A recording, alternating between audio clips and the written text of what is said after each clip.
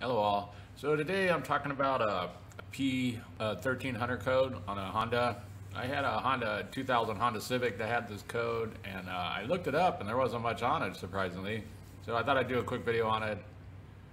So what is a P1300 code? Well, basically it's igniter circuit malfunction number 1, and it basically means there's a misfire, a general misfire. And in my case, I went and checked it out. I replaced the ignition coil and the problem went away. So that would be the first thing to check, would be your coil, your wires, your spark plugs, all that basic stuff.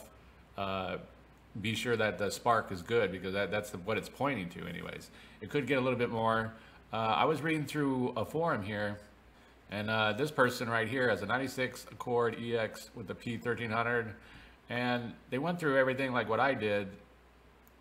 They even installed O2 sensors, TPS, a new map sensor, and they still had the light on. So they went through all these steps here. I'll put links down below for everything I'm reading. And everybody's asking basic things like, you change out the spark plug wires, the distributor cap, and they're going back and forth.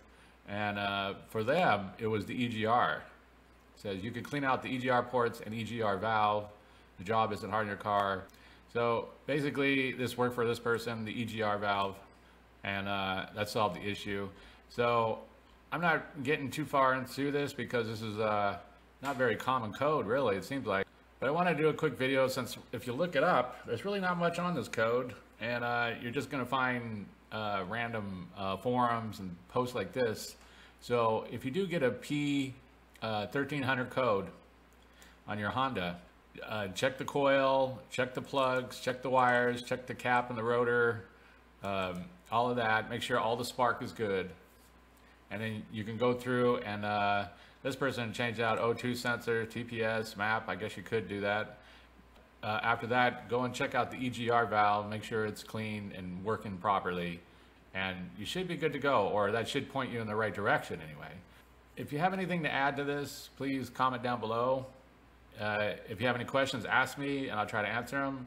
If this video helps you, please click like, please click subscribe, and have a good day.